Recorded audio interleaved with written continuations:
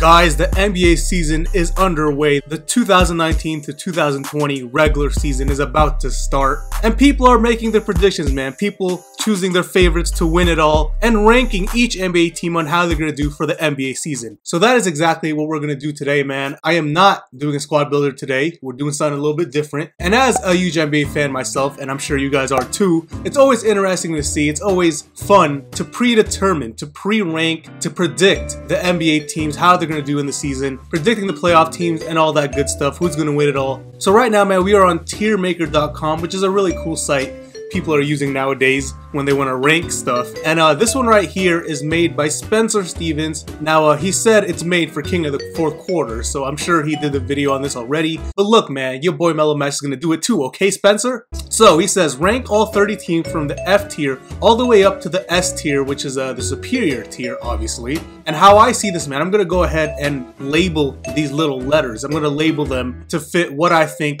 he means. So F tier obviously are the worst teams in the league, the ones that are probably going to be surefire lottery teams. Now the D teams are, you know, they're bad teams, probably not going to make the playoffs, and yeah, that's that tier right there. C tier, I think, are teams that are going to be fighting for a playoff, you know, the average teams, the middle of the road teams. And then the B tier, I think, are surefire playoff teams. You know they're probably going to make the playoffs more than likely. And then the A tier, I think, are one of the best teams in the league, but not quite championship contenders. And then S tier, the superior, clearly the superior teams above the rest of the league. Basically, the teams that are going to be fighting for a championship, alright? If you guys do go on to enjoy this video, drop a like, man. Let me know in the comments if y'all want to see more videos like this, just me talking about NBA. Just let me know in the comments, man, and drop that like. Alright, so I was thinking about starting with the superior teams, but actually what I'm gonna do here is start with the worst teams in the league, the F tier teams. I'm not gonna do this in any particular order. I'm just gonna look at the logos here, the NBA logos, and see which ones I think fit a certain tier. So the first team I'm gonna put in that F tier, the worst teams in the league, no doubt about it, man, I'm gonna have to put the Charlotte Hornets there. Sorry if you're a Hornets fan, man. It's tough that you lost Kemba Walker, obviously. That Hornets team is just not, they're just not deep at all. They have Terry Rozier, Nicholas Batum, Cody Zeller, and if those guys are your best players, then you know your team is not going to do that well. They're for sure not making the playoffs, and they're probably going to be fighting for a #1 pick next summer. Believe it or not, guys, I am actually going to put the Minnesota Timberwolves in the F tier. Again, man, this is just my opinions. You got to remember, man, the tiers I'm making here, this is in my eyes. This is my opinion. So if you don't agree with me, just let me know in the comments. You don't got to be mean about it, but just share your thoughts and your opinions on why you disagree with me or why you agree with me, all right? I'm going to put the Timberwolves in the F tier. I just don't think they're that good. Karl Anthony Towns is there, obviously. Andrew Wiggins. They got Jarrett Culver as a rookie, so that's one bright spot. But I feel like this is a team that's going to be in rebuilding mode. I think Karl Anthony Towns wants out. There are reports that he's requested a trade. So if he wants out, you know that's not a good hit to the locker room. And then Andrew Wiggins still has been a very disappointing #1 pick. Until he gets it together, I don't see the Timberwolves going anywhere, man. They're just not that deep. Next team I'm going to put in the F tier, guys, believe it or not, the Oklahoma City Thunder. Once a team that was always a surefire playoff team is now in the F tier in my eyes because, look, losing Russell Westbrook, losing Paul George, obviously those are huge, brutal hits. They did get Chris Paul in return, but you got to remember, Chris Paul, the likeliness of him staying in Oklahoma City throughout the whole season is very, very small. I do think he's going to get traded or he's going to get bought out by the team. The Thunder are obviously a team, if you look at the roster, they're turning things around and they're going to do it by rebuilding, all right? They're going to be in rebuilding mode just like the Timberwolves. Now, the last team I'm going to put in the F tier, guys, this is the last team I'm going to put in the F tier, is the Phoenix Suns. The Phoenix Suns, yes, they're going to be bad again. They are going to be bad. Now, unlike the other three teams, the Suns are looking up rather than down. Even with that, they're still going to be one of the worst teams in the league. I do love Devin Booker. He's a great player. Obviously, DeAndre Ayton, he can only get better. And they got some pieces. Ricky Rubio, I believe they got Ricky Rubio. They did lose a few pieces as well. They lost TJ Warren. But just looking at that roster overall, you can't say that they're going to be fighting for a playoff spot anytime soon, man. Until we see them actually win big games throughout the season and you see Devin Booker, DeAndre Ayton showing signs of superstardom, then you can start arguing that they could be a playoff team. But right now, this year is not the year. Now the D tier, you know, they're still bad teams, but they're not going to make the playoffs, probably not going to make the playoffs. First one is the New York Knicks. I am going to go ahead and put them in that D tier. I don't think they're going to be one of the worst teams in the league, but they're definitely going to be a bad team still. RJ Barrett is great. Mitchell Robinson, you know, they got Julius Randle and a bunch of role players they got. A bunch of veteran players they got throughout the offseason. Reggie Bullock, Wayne Ellington. But those moves are not big enough for them to take that leap, man. They're just not. Look for them to be in the lottery again this year. Now the next team in the D tier, the Cleveland Cavaliers. Darius Garland, Colin Sexton look like they're going to be a really good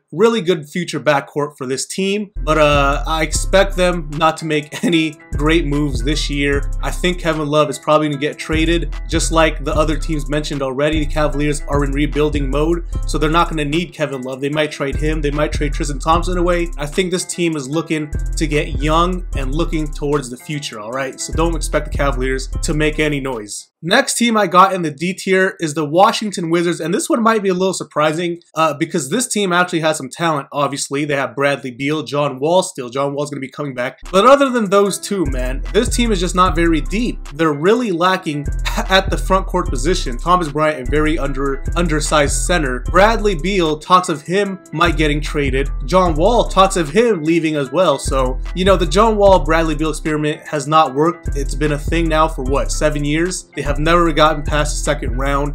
This year, though the roster isn't that terrible, it's just not going to work out for them. Next team I'm putting in the D tier, guys, is the Memphis Grizzlies. Now, the Memphis Grizzlies are pointing up, man. Just like the Phoenix Suns I mentioned in the F tier. I think Grizzlies are pointing up. They drafted their rookie second overall pick, John Morant. I think he's got a lot of promise. They have Jonas Valanciunas. They got some pieces there, man. I believe they got Jay Crowder from that trade. And they got a couple pieces there, man. Andre Iguodala is there, but he probably won't last. Even though their future might be bright, this is not the year where they're going to take that leap towards the playoff contention. Maybe in a couple years, they could be that playoff team. But right now, I'm going to stick them in the D tier. Now, there's going to be a lot of teams in the C tier, man. I think there are plenty of teams that could be fighting for a playoff spot, especially in the East. There's so much talent, so much young talent these days that I think the playoff picture is going to be very interesting, man. Especially those seeds 6 through 8. What teams are going to be fighting for those seeds? I think there's going to be a lot of them. So let's start with the first team I'm going to mention, the Sacramento Kings. I think the Sacramento Kings, man, are for sure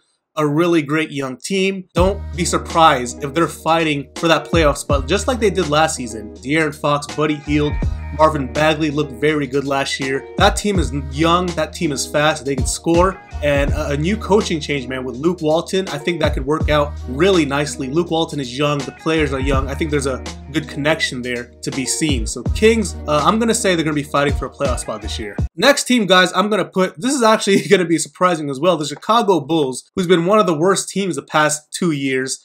I think they could be a dark horse playoff team this year. I personally don't think they're going to make the playoffs, but like I said, don't be surprised if they're hanging around, man. That team has young talent, Wendell Carter Jr., Lauri Markkanen, Zach LaVine looks really good. Zach LaVine is nice. They got Otto Porter there, the rookie Kobe White. I think the Bulls team can make some noise, man. Like I said already, I don't think they're going to make the playoffs, but if they do make the playoffs, I will not be surprised. Next team I'm going to lump in that C tier is the Dallas Mavericks.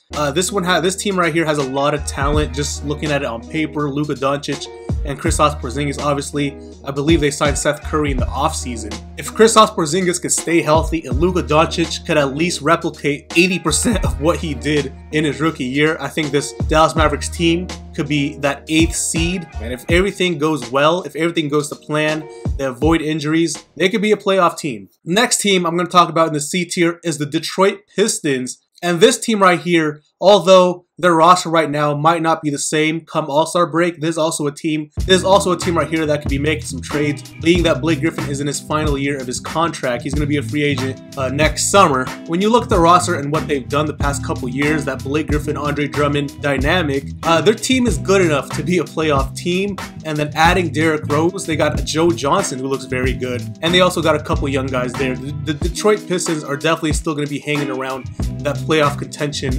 area. Next team I'm going to put, guys, the Orlando Magic. This team right here did make the playoffs last year. Didn't do much in the playoffs, but they made it. And this year, I don't see them getting worse, but I don't see them getting better either. The roster is basically the same. They have Markelle Fultz now. He's healthy. Let's see what Markelle Fultz can do for them. They just signed Vucevic to a huge contract, so let's see if Nikola Vucevic can live up to that contract. Orlando Magic is one of those teams. They're just kind of okay. They're just kind of in the middle. Next team I'm going to put, man, this one is a little bit surprising. I don't know why my voice just got hecka loud there. This team right here is a lot of people's dark horse sleeper team, man. And I'm not surprised that they think that. This Atlanta Hawks team, Trae Young, who came off an amazing rookie year, John Collins, who looks like he's going to be a really great player for that squad for years to come. And then they got a couple rookies, DeAndre Hunter, Cam Reddish. This team right here, man, they got some pieces. They got Evan Turner from the Blazers. Just a really young, dynamic team that can put points up on the board, even though they're not that deep. And if you look at the roster, you probably won't know a lot of their names. I wouldn't be shocked if they end up being the 8th seed. Next team I'm going to put in that C tier, guys, this one is going to be also kind of surprising. The San Antonio Spurs. Now, this one is tough. This is one of the toughest teams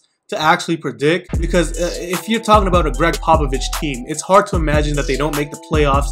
Greg Popovich is just one of the greatest coaches of all time, so I don't see them missing the playoffs this year, but at the same time, I wouldn't be surprised at all if they don't make the playoffs. With all the great teams in the West, and looking at the Spurs roster, they have DeRozan, they have Aldridge, they have DeJounte Murray coming back. Their roster is definitely good enough to still make the playoffs, but I actually would not be surprised if they don't make the playoffs either. Last team, guys, I'm going to put in the C tier is the New Orleans Pelicans.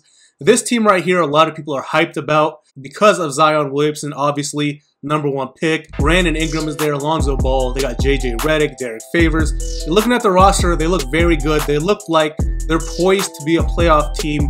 But being in the Western Conference with all those amazing teams in the West, all those teams in the West that could be fighting for a playoff spot, I don't see the Pelicans actually making it this year, but I do think they'll be making a noise, and I do think they could be hanging around that 9th, 10th, 8th seed, man. Not quite making the playoffs, but almost, man. They're going to be a young, bright team to watch. Now, moving on to the B tier, guys. These teams right here, I think, are for sure. They're for sure locked and loaded playoff teams in my eyes. First team I'm going to talk about, guys, the reigning defending champions, the Toronto Raptors. Yes, the Raptors lost Kawhi Leonard, and obviously that is a huge loss. But looking at their squad, Pascal Siakam is due for a breakout year. I think he could be great. Kyle Lowry just signed an extension. You know, leading a team by himself, I think he could do it, man. He's a really good point guard. They still got Marc Gasol. They still got Serge Ibaka. Fred VanVleet is still there. I think he could pick up some of that scoring Kawhi Leonard left behind. Next team I'm putting in that B tier, guys, is the Brooklyn Nets. With Kyrie Irving there, one of the best point guards in the league, DeAndre Jordan is there. They didn't really lose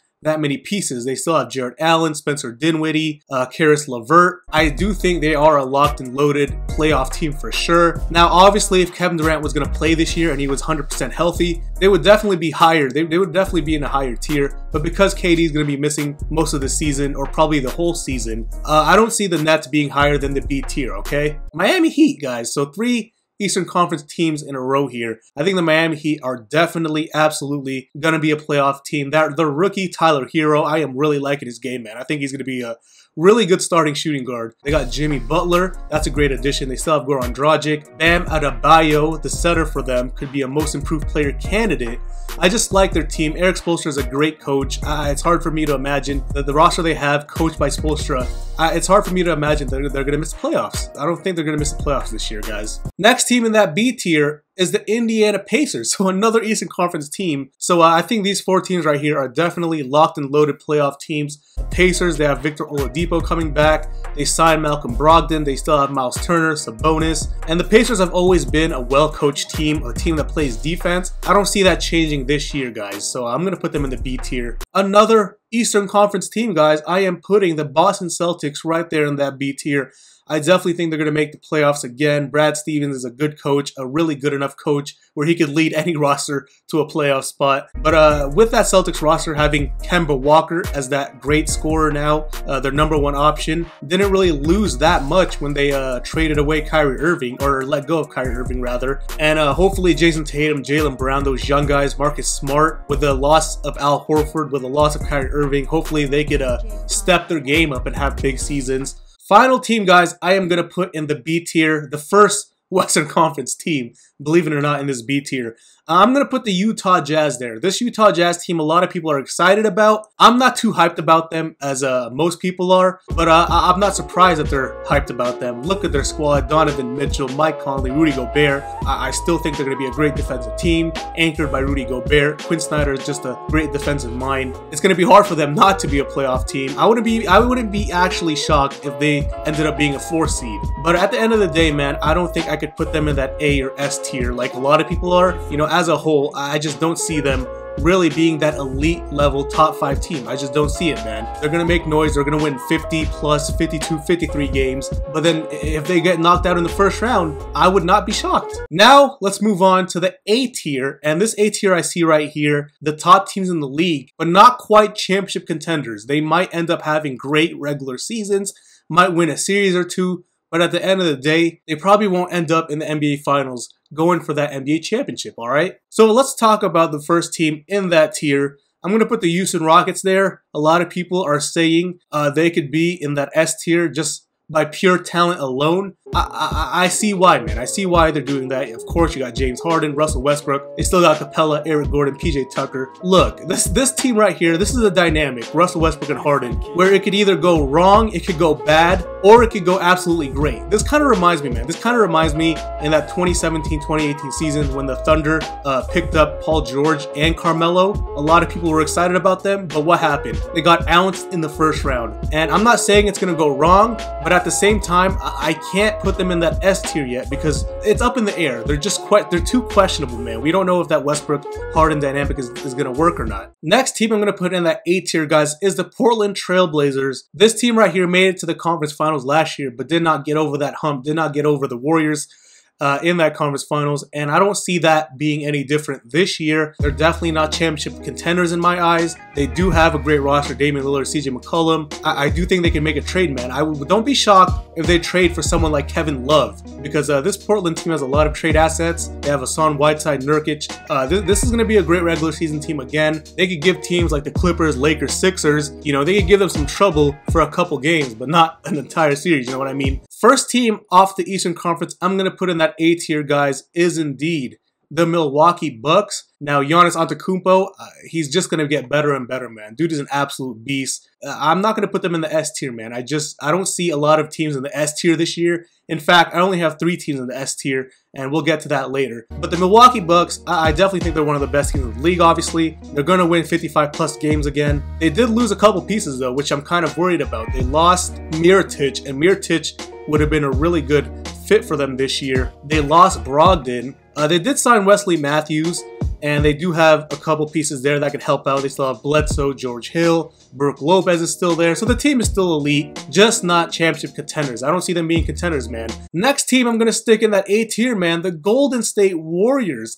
This team right here is also tough to decipher. A lot of people, a lot of analysts, a lot of fans are saying the Warriors are in the decline, which obviously they are. But dude, if you look at this roster, they still have Steph Curry, they still have Draymond Green. D'Angelo Russell is not too shabby himself. When Klay Thompson returns, I mean, that team was good enough to win a championship, right? Klay Thompson, Steph Curry, Draymond Green, those top 3 players right there for that team were good enough to win a championship. So it's really hard for me and a lot of people to count them out. You just can't count them out. Last team, guys, I'm going to put in the A tier is the Denver Nuggets. Yes, a lot of people want to put this team in the superior tier, the S tier. I'm not quite there yet, man. I don't think they have that one player where you could just go to him to get a basket. Now, a lot of people will say that's Jokic. I don't think Jokic is that kind of player, man. Jokic is an elite level player, but he's not that guy that could get you a basket whenever you want. Jamal Murray can be that guy, but he's still young, man. He's still young. This team is going to win 55 plus games. They're going to be a top 3 seed most likely. They'll make some noise in the playoffs. Championship contenders, though, not yet. Now the S tier, guys. Obviously, these 3 teams right here that you see are indeed in my S tier, so let's talk about them. Let's talk about the Los Angeles Lakers first. LeBron James, hopefully he's going to be healthy this year. I think he's going to be on a mission. He's going to be one of the favorites to win MVP. He's going to have a big year, man. But obviously the big story, Anthony Davis, that dynamic there, Anthony Davis, LeBron James, that's going to be great. They got some nice complementary pieces in Danny Green, Avery Bradley. They're going to be one of the best teams in the league and definitely going to be fighting for that championship. The Philadelphia 76ers, I think they're on the class of their own in the East. You might not agree with me, man. Some might say that's the Milwaukee Bucks. But for me, man, it's the Sixers. It's the Sixers for me. Yes, they lost JJ Redick. They lost Jimmy Butler. Those are huge losses. But if you look at their squad, Al Horford, Joel Embiid, their front court is just so deep and heavy and big and long and tall. It's going to be hard for teams to stop this squad. You got Tobias Harris, Mike Scott. And then they also have Josh Richardson, which is going to be a really great complementary starter to play along Ben Simmons. Just a great defender and someone that could get to the basket, could score in many ways. And then obviously, guys, the last team in the superior tier, you got to put the Clippers there. Whether you think they're the best team in the league or not, on paper, if you look at this team, it's hard not to put them in the S tier. You have Kawhi Leonard, the reigning Finals MVP, just a great two-way player, and then Paul George, another great two-way player who came off an MVP-type season. Those two guys, along with Lou Williams, Montrezl Harrell, Patrick Beverley, that team is going to look good, man. Landry Shamet. So that's going to do it, man. We went ahead and ranked all 30 NBA teams. I know I ranted and kind of talked more than I should have, but hey, man, when you talk about NBA, when you talk about basketball, it happens. It absolutely happens. So let me know in the comments, man, if you agree with some of these takes or not, or disagree with it. Whatever the case may be, comment down your opinion. Maybe if you guys want to go ahead down below and rank your 30 NBA teams and tiers, you guys could do that as well, man. If you did enjoy the video, like I said, drop a like. Let's get 100 likes. Subscribe if you're new, and I'll see you on the next one, man. Peace out.